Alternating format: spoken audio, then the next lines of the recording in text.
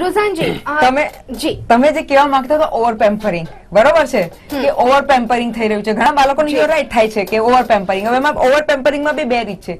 એક તો કઈ રીતે કે અગર લેટ સે મા બાપ બંને જોબ કરે છે, પોતાની લાઈફમાં બિઝી છે, તે લોકો શું કરે, બાળકને જે જોઈતું અપાઈ દે, એટલે એનો કોઈ ડિસિપ્લિન પછી રહી નહીં, એટલે બાળકોનું ટેન્ટ્રમ્સ કરે ને આ કરે તે કરે, મને તાજ જોઈએ ને એ રીતે એ લોકોના બાળકને ખુશ રાખે. હવે ઘણી વાર શું થાય કે આમાં બી જયારે ઓવર પેમ્પરિંગ થાય, મા બાપને થાય કે ચલો મેં મારા બાળકને ખુશ રાખ્યું છે અને કશી કમી નથી, પણ પેલી બાળકને પછી કોઈક બી કહે તો એને ખોટું લાગી જાય. હવે માની લો કે એના મા બાપ એને બધું આપ્યું, કોઈક દિવસ એના મા બાપ આપી ના શક્યા, કોઈ દિવસ કઈક મૂડ નહોતો સારો એ લોકોનો, કઈક ઠપકો આપી દીધો, ત્યારે બાળકને લાગી આવે કે મારા મમ્મી પપ્પા આવું કર્યું, હવે લાવ. કારણ કે બાળકને હવે મમ્મી પપ્પાની નસ ખબર પડી ગઈ કે આ ઓવર પેમ્પરિંગ, એટલે ઓવર પેમ્પરિંગ એને નસ ખબર પડી કે હું માંગ્યું છું ને આપે છે ને, એના મા બાપને પ્રેશર કરવા માટે ઊંધું કરે.